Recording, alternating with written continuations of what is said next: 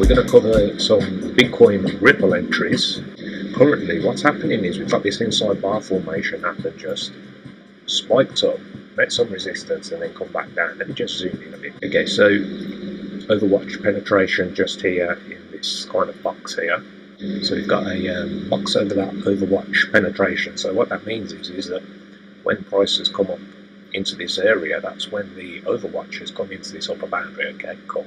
So once it's in that upper boundary, we'll wait for it to come out and wait for it to give us a nice divergence. Okay, that is a divergence. So at that point, it's a case of, okay, cool, inside bars, you can try and trade it, but it's looking strong at this point. Okay, so it's come up.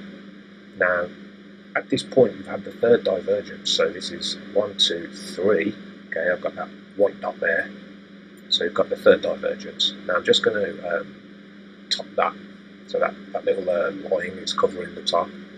So there's 1, 2, 3 divergences. Top off the third divergence, and then see if we can look to take a trade. Now we've had this candle which has penetrated up over there and closed back down. So that's a good sign. So I've basically started to build a position here. We've just had this long bar come in, which is an inside bar. So I'm going to hold it for now, and we'll have the stop loss just a bit above that, because we might see a poke out and then come back down. So we'll just watch that. In fact, we can just put a little top off on that one. So the reason these bars are coloured is signifying that it's an inside bar. Okay, cool. So we'll wait for that to come out. So I'll just show you some more examples of this, of how this has played out. So the price has come into the Overwatch territory, and as you can see from this white box, as the price has come into that, we're in there. Now, if we just locate these bottoms, okay, and we look at these bottoms on the Overwatch, there's not really a divergence there. They are level, but they're kind of sloping down a bit. Okay, so just bear that in mind. It needs to be a clean divergence. And then, we have moved up. No more divergences here, as you can see, they're all lower highs. We make this big move down. Divergence is here, okay, and then we can potentially look to take a trade. Now, bearing in mind, this has been moving down, so it's on 1, 2. It's had this big kind of time in this area here, and then we've come back down for a divergence, so that's nice. That's a strong move down as well, so if we don't see this at least push lower than here, then we can start to look at that as a good example. Okay, so 6-hour trade there. Now, when it moves up into the next point, as you can see, it's hit the Overwatch.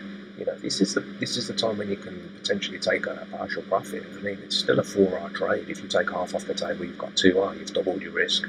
Your risk-free trading. You've still got skin in the game, and it's a good move. Summarise Overwatch boundary penetration, waiting something, wide divergence ideally.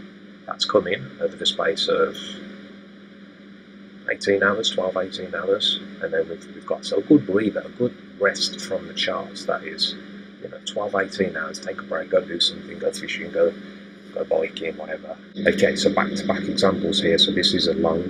Before that, Overwatch boundary, so it's come up into the penetration. And by the way, I've traded these boundary penetrations. Do not take the entry on just the penetration, because you're basically trying to go against the grain, and it's not going to work. Boundary penetration, moving on.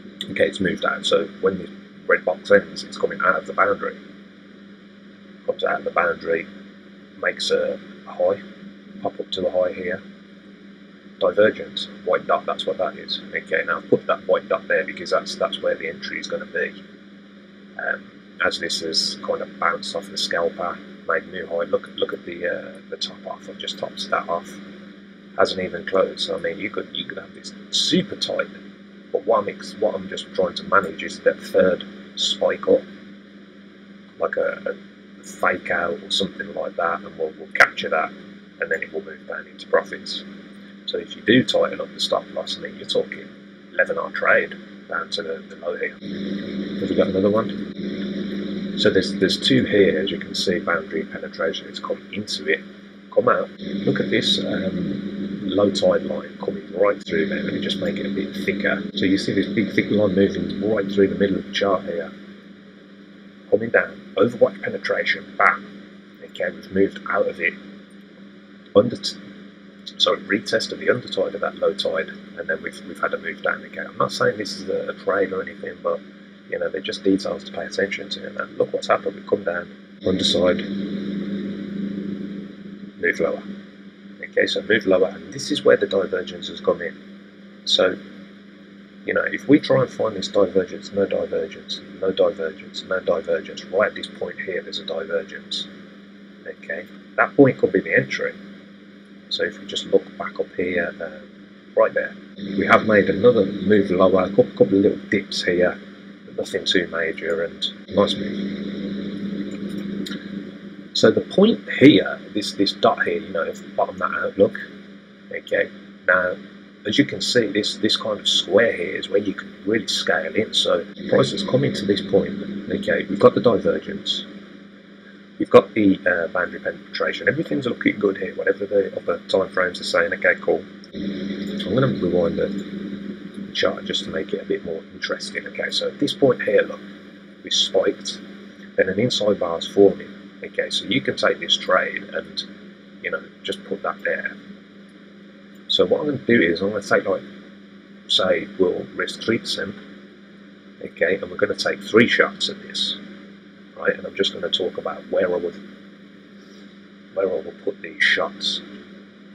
So this candle's printed, divergence is happening, and that's where we take the entry. So we'll just put the entry right there, 1%. Okay, next candle comes in. Look at that, it already shot into profit, and then it's closed down. So I'm just going to hold for now that 1%, that shooting star. Reason being is that because of this underside, it's trying to spike up close below. Okay, that point there is where we could take another 1%. So take another 1% in there. Same stop loss.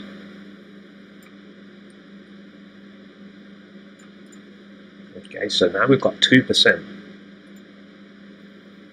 So as you can see there, it shot into profit, shot down, and then closed back up. Okay, just hold for a second because I don't want to layer in them too close. This is the mistake that I used to make a lot. Basically unload the gun before the moves happened. So it's just best to hold that. It's better to get smaller profits than any losses. Okay, so if this moved up now with just 1% or 2%, then you can always add in as this moves up.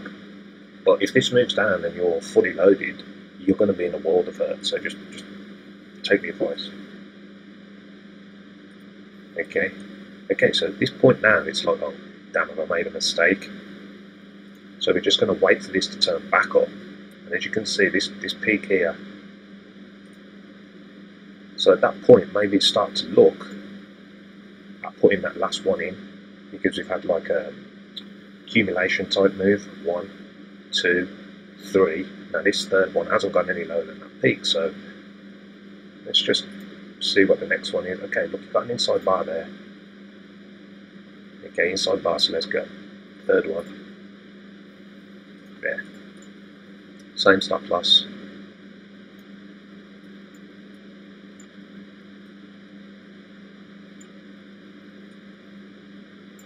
Okay, so we've had 3 shots here, and you know, each one is 1%. Now look at the R.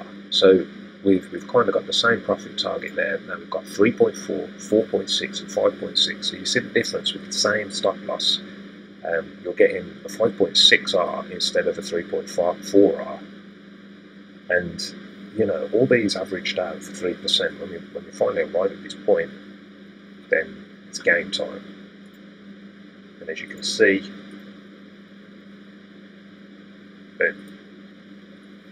that's very nice. Oh, look at that nice trade, it's coming in. So let's just follow this all the way back to where we're at now. Now this is the point where we had some trouble because we've had this trade, look, the Overwatch boundary penetration come up, spike up into a new kind of peak, top that off, it's come up, formed a double top, fake out, and then we've had that move lower. Okay, now we've had a big move lower, come up, retraced up, and then another move lower for a 2% trade. Then what's happened? Look, we haven't even gone into any of these lower boundaries.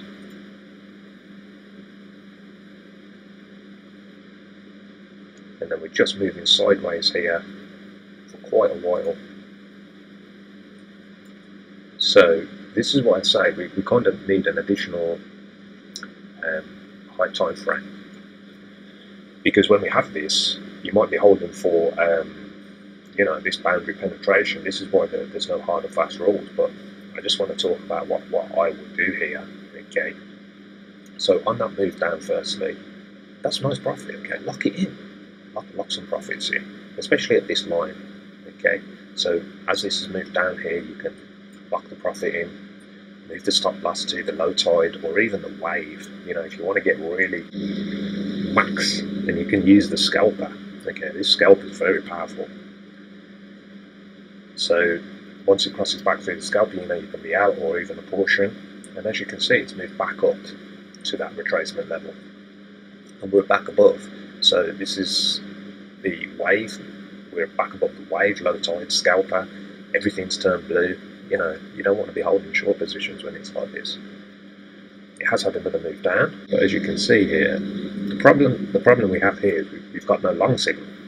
So that's a problem.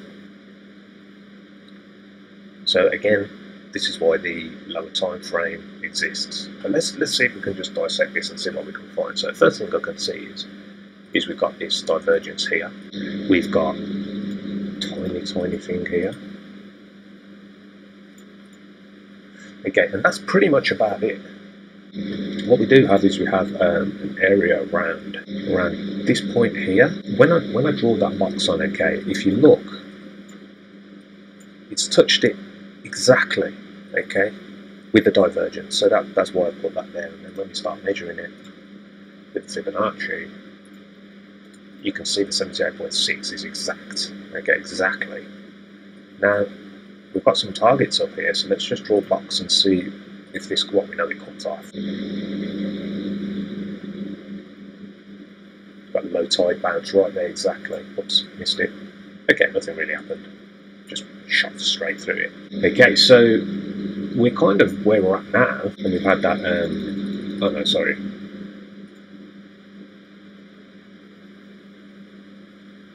So when you see this play out, you can see the power of the Trendmaster and how it kind of acts as like it's part of the price, part of the chart. Okay, so we're coming back up to the point where we're at now, and we've just had a couple more candles print, so let's just see exactly what happens here. So as you can see, as this is poking up, had a bounce off the Trendmaster, the scalper. Look at this wave cloud holding up, so that 1, 2, that wave envelope's very cool. So 1 spike up, 2 spike up, inside bar there, this is where we were starting to build a position. Look at that, absolutely crazy, insane, very powerful entries. So let's see what can come off with this. Okay, so now we've had that kind of inside bar, we've had a bearish engulfing, that inside bar. There's another one moving down to the scalper now, and I think if we get below this envelope, then we can really, you know, we can add into the position and then wait out. So, you know, just to let you know, this is just a lower time frame scalp. You know, this isn't like any big moves. There's going to be some future videos I'll do it over the end of the week and the weekend about the wave charts, high tide, low tide, etc. And just sewing all these examples together. Okay, what's going on, guys? So we're picked up back the next day after this move. So as this is poking out there, that's when it's going through the previous examples, comes down, touches on the scalp. I was a little bit worried when this candle closed up above this level, but look what's happened again. Big bearish engulfing candle, and then the following one down below the scalper and the boundary envelope, and then we start to topple all the way down. A couple of things to take away. Okay, falling down,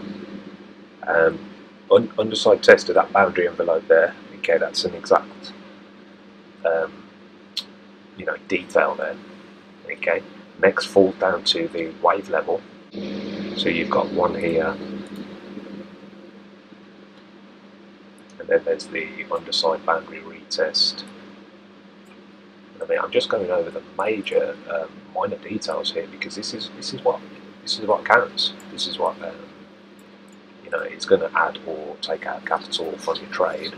Okay, underside retest of those candles, moves lower, and then holds out for a bit here. I haven't really looked at it, but I'm suspecting it's this area to the left. You know, its resistance turns support. Tried to push up. Now this wick's interesting because it's pushed up past the scalper, past wave, pretty much to the underside of this envelope again. Look. Okay. So this is why I've put this envelope here. Is it's like a Bollinger Band type move, and it can signal the upper deviations. And then it's come back down, closed pretty much the low end of the support there. So if once again we just take this tool, just level off that area, and when you start to see this, I can't really see. 1 second. So when you start to see this break down below, pushes up, comes back down. So this is just like continuation type clues. Comes back down, look, bang, bang, straight on the low tide. Lovely. Holding on to the scalper level. Look at this. So this is an inside bar fakey pattern. Now that is a surefire sign, and I mean, for the inside bar fakey pattern to happen underneath the wave, retesting the underside of greater continuation. Bam, move. Okay, so that's it. You know, I'm not saying. Basically, what I'm waiting for is boundary penetration here on the lower time frame. But what we've had is we've had a 1 and a 2. Okay, so this is like a level. This is like a level playing field here. They're both as low as each other, but you've got this lower high here.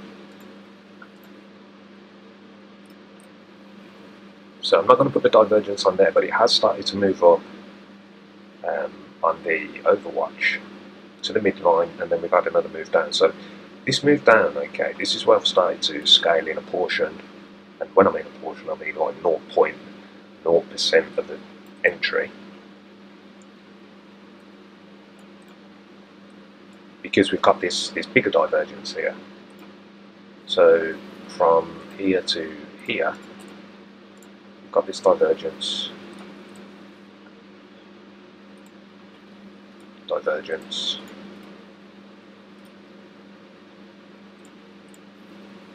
Okay, cool. Now, yeah, we'll just wait and see what happens here. But we have tested the underside of this low tide here, so it's going to be interesting to see what happens next. But I think the next time that the boundary is penetrated here, that's when I'll do some updates. But we might see a move back to the upside of the low tide and some sort of updates with regards to this trade setup, and then I'll be back. So the takeaway, I've got these entries on BitMEX. Okay, now when I say entries, I mean these are small. I don't like shorting. The main reason is because the capital requirements when you're shorting are a lot higher, fees are a lot higher. Yeah, it's just something that I don't like to do. Alright, cool, so I hope you enjoyed that. Cheers.